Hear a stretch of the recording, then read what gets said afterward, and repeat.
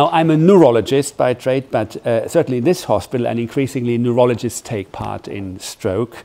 Not so much during hours, but more so to fill numbers sort of out of hours. So I won't talk about stroke at all. My brief was really to give you an idea about what we do in neurology. Amrit's brief is more how to get there, career changes or pathway changes, training changes. So I won't touch too much on that. And we've got a few little case vignettes, and I won't go into any detail, but I will ask you whether anybody has any idea about the diagnosis. And if you get it right, you get one of those, all right? Good. So, neurologists have changed working in the last sort of 10 years, certainly in hospitals like ours, where there's a lot of acute neurology, not sort of these academic ivory towers that still exist and that still house them with very, very peculiar syndromes and otherwise do research and not much else. And I'm not sort of that type of person, never was. And increasingly, I think neurologists realize that there is more than just very, very rare syndromes, but also acute neurology. We come to that in a moment.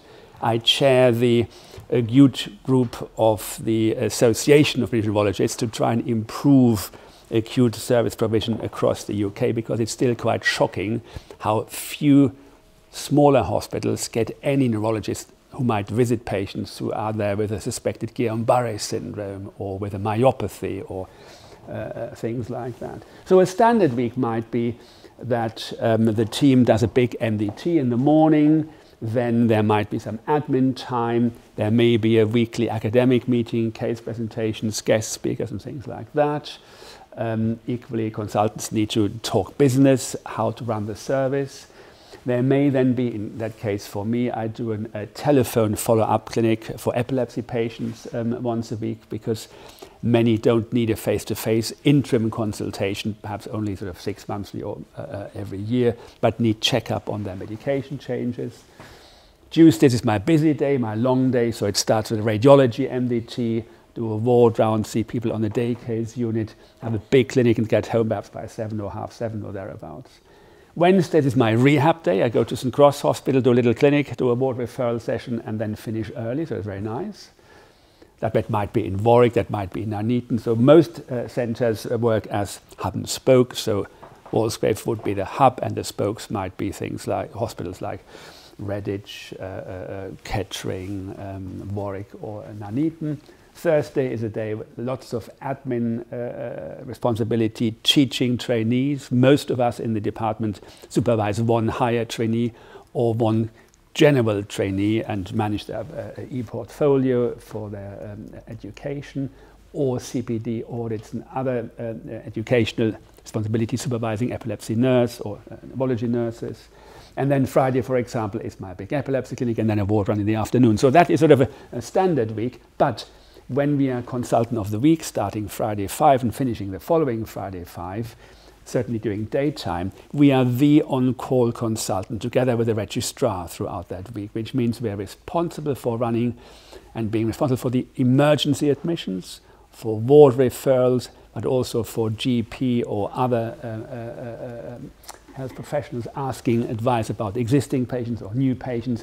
And we really spend a lot of time on the ward in the mornings with a daily sort of MDT or board round, then seeing ward referrals, new admissions on the ward. There's a lot of vetting work to do, because we get hundreds of referrals to neurology from primary care every week, and they need vetting for their appropriateness, in which clinic they go. Now that takes up lots of time. We do a daily clinic where we see people with blackouts, possibly first fits or syncopes, and acute neurological cases, i.e. patients who we feel need to be seen more urgently.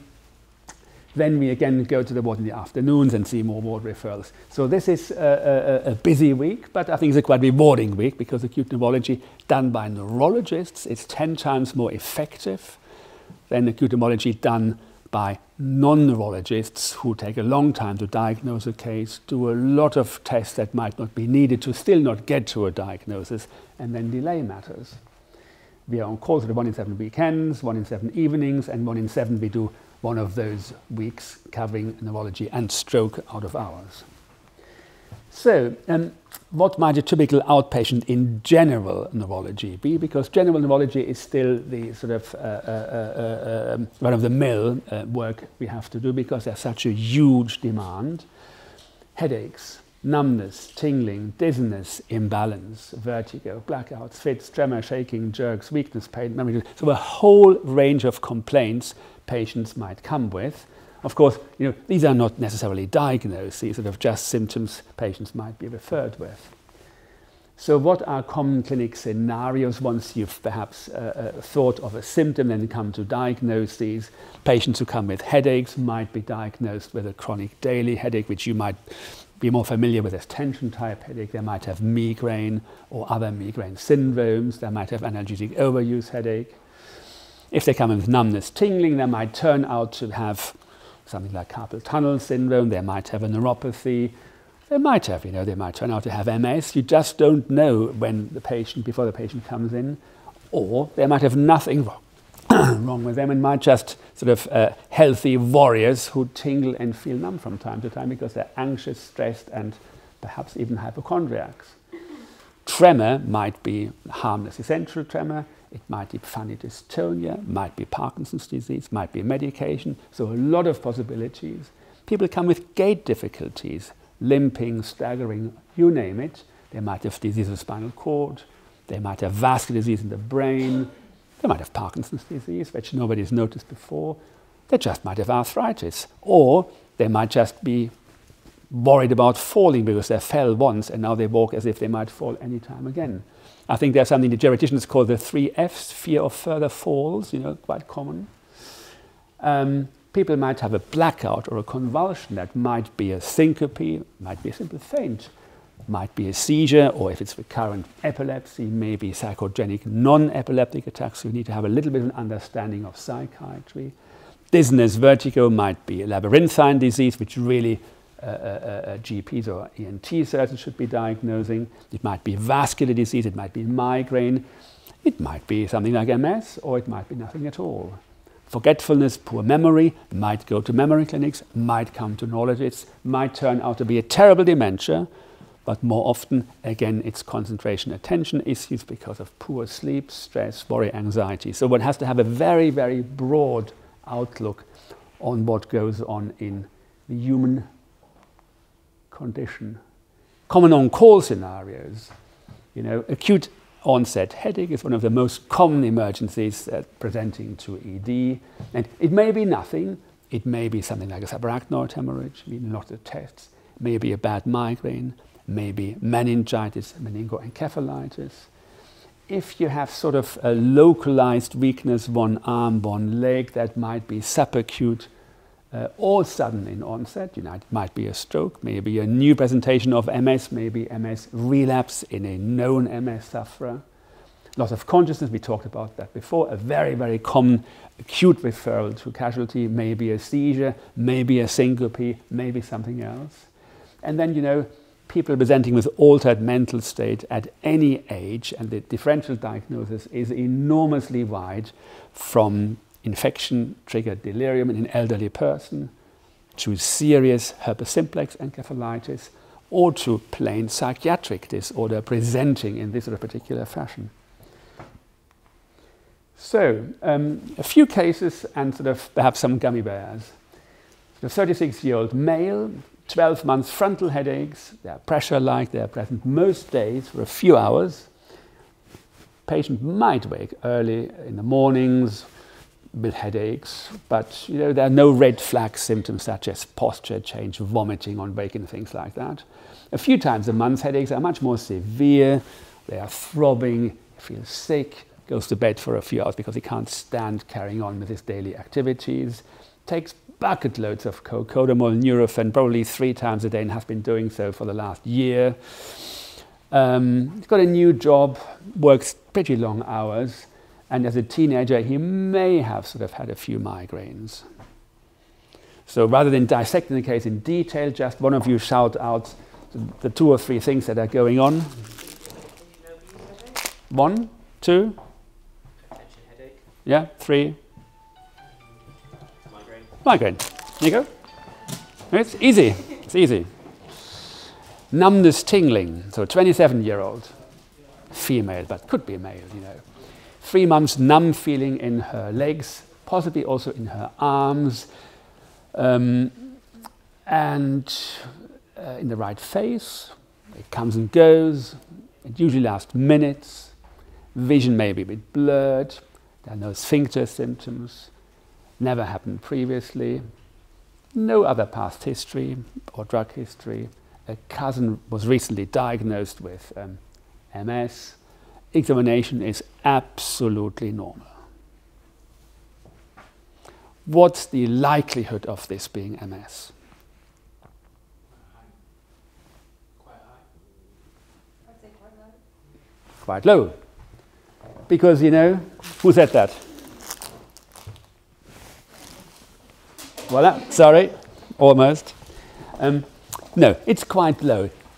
Most patients who present with MS really have more to go for them than just sort of fleeting sensory symptoms for a period of time, without really any of these other pointers, urinary urgency, frequency, perhaps a past history of an optic neuritis many years ago. And clearly, I think there'll be a lot of anxiety, isn't it, about this. And numbness, tingling is the par excellence, together with dizziness, of anxiety symptoms. So we see a lot of that in our patients. So dizziness imbalance, a very common referral reason. So an 82-year-old man, last 18 months, increasing difficulties walking. He feels as if he sort of suddenly goes off balance, as if he falls. There's no vertigo. He had a few falls, in fact, and a few near falls. There's no loss of sensation, no loss of feeling. There's no weakness as such in his limbs or arms. He gets up at night to visit the toilet. He's got a big prostate. Some decline in memory function, but sort of all in all, he functions all right at home. He's diabetic, hypertensive, had a TIA before. And again, examining him, there isn't a great deal to find. Sort of he wobbles a little bit when he gets up too quickly and walks sort of cautiously because he's worried he might fall. But there are really no hard neurological signs on examination. It's something that people just don't get in primary care or in hospital, but it's very, very, very common, but it's nothing serious. So any idea?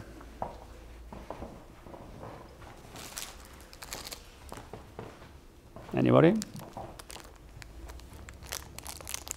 So if I did a CT scan on this man, and I might, because you sometimes miss sort of rare things, you would get a little bit of vascular changes in the head, but nothing else.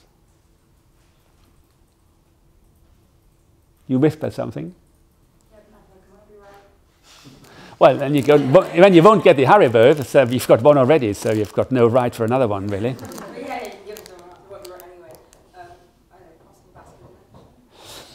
You're on the right track. Okay, have another one.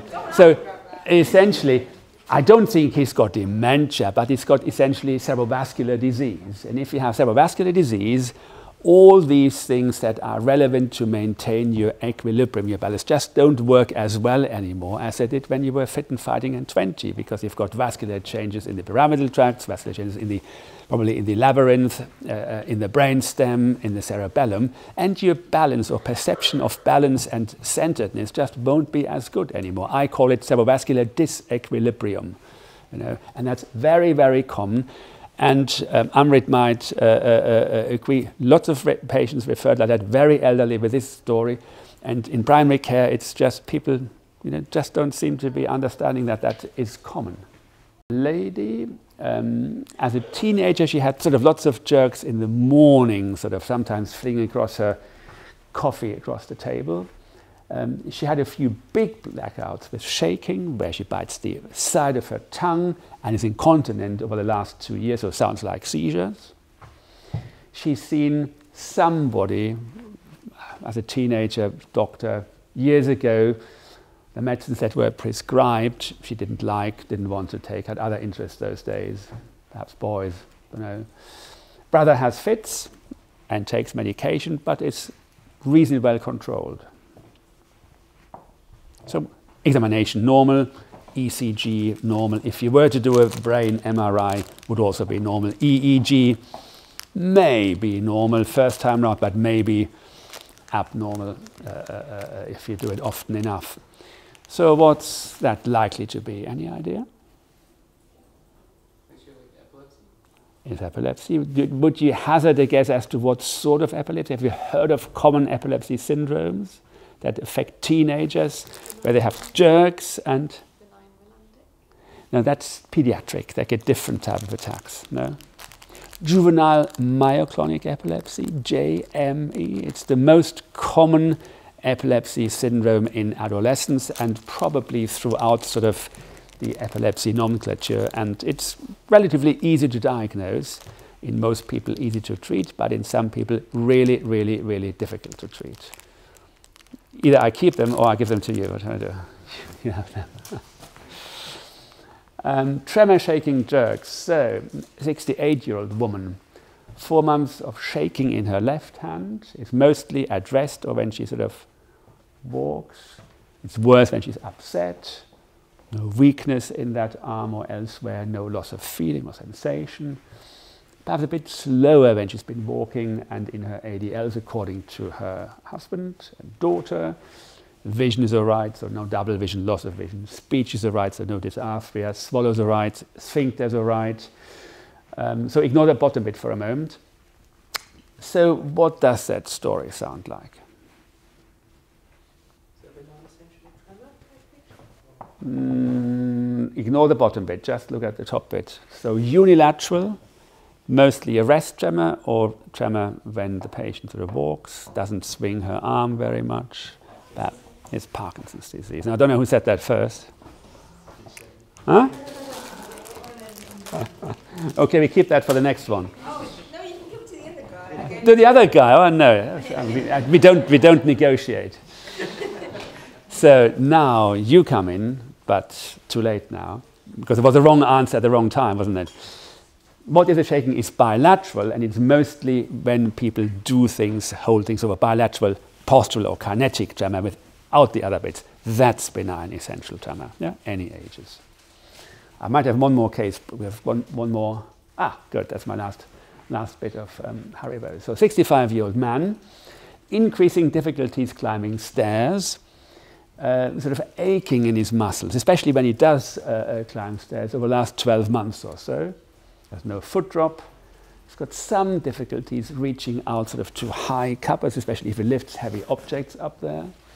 Perhaps once or twice, many years ago, when he was younger, he thought he sort of peed rather black Coca-Cola coloured wee after sort of a hike on a hot day in the Lake District and felt pretty rotten, but thought, well, it's just the heat, and didn't seek any medical attention. Otherwise, he's well, doesn't take any medicines prescribed or non-prescribed, and all he vaguely, of course, there's a paternal cousin apparently, had some issues with his muscles. So if you were to examine him, you might find very little, you might find a little bit of proximal muscle weakness, but you might not. So any idea?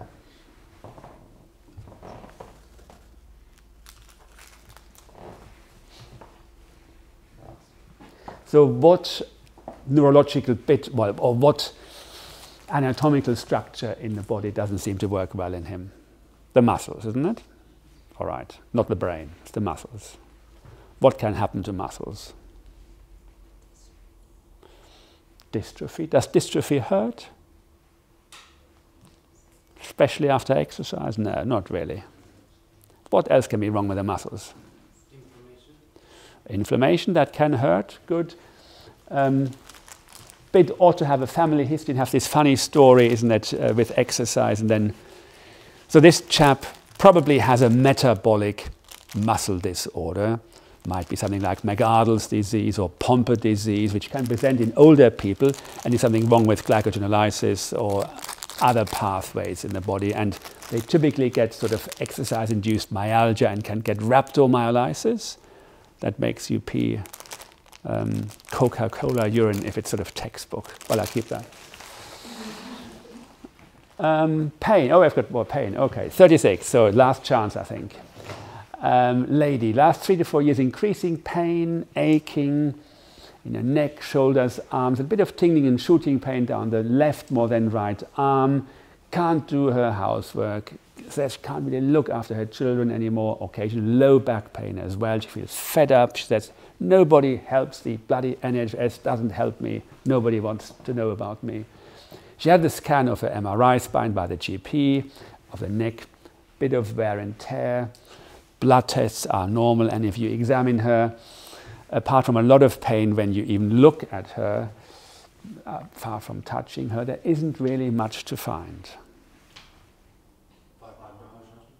Well, maybe fibromyalgia, or may just be, the commonest reason why Westerners are not working, sort of cervical or lumbar spine pain syndrome. So it's musculoskeletal pain, very, very little pathology, but a failure, I think, of an individual coping with very minor health issues, and that lead to a total collapse of sort of the world around them. And this is really happening a lot, and these people come to rheumatology clinics, pain clinics, neurosurgery clinics, neurology clinics, and are really quite difficult to manage because they are in many ways incapacitated, but it's very, very difficult to do much, and increasingly sort of health systems try to develop these sort of musculoskeletal sort of pain clinic services being funded to provide physiotherapy, occupational therapy, psychology,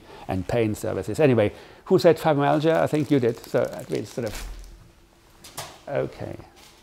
Right. So, one more, memory difficulties, because I thought I'd give you a little vignette for all those sort of bits we might see. A 55-year-old man, last 9 months, more and more difficulties in remembering names, also failing to complete sort of usual tasks at home. Family is concerned about some self-neglect, some out-of-character behavior. So he might just, in a crowded room, go to the corner, drop his pants and be in the corner, for example. It's not a very normal behavior for somebody like him or anybody.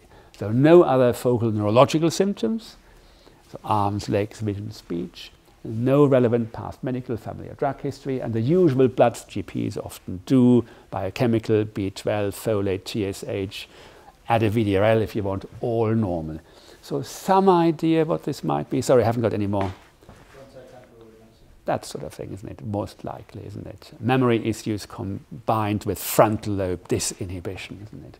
So all I wanted to sort of really show you is, it's a really broad sweep of all sorts of things. So I think, in a way, neurology, I think, is the broadest of all specialties because it's a microcosm of anatomy. Because, not only is the symptomatology very varied, the pathology is very varied, pathophysiology, it's really head-to-toe medicine. And for those who are really keen on new things, they're really newly emerging areas of diseases I didn't know of when I trained. I mean, 20 years ago, we didn't really know much about these autoimmune encephalopathies, which we now treat with IVIG or rituximab and things like that. In another 10, 15 years, we might treat dementias with monoclonal antibodies. When there are lots of things happening, there's varied clinical practice. You might work in a neuroscience center. You might go out to a DGH doing ward referrals. You might do some very, very specialized clinics. I mean, colleagues of mine, they might do a Tourette's syndrome clinic once a month or so, and nothing else apart from some other bits of neurology. General neurology outpatients, there's acute neurology looking after these sort of cases I told you about earlier. There are complex inpatients, not only neurologically complex, but they might be psychosocially complex, and also complex in terms of what you actually do, where do you get them, given their significant disability or behavior issues. There's an appreciation of diagnostics, because one has to accept that things are very, very grey. So if you're somebody who can only live with black and white, don't do neurology. You'll be very frustrated very quickly. It's often a shade of grey.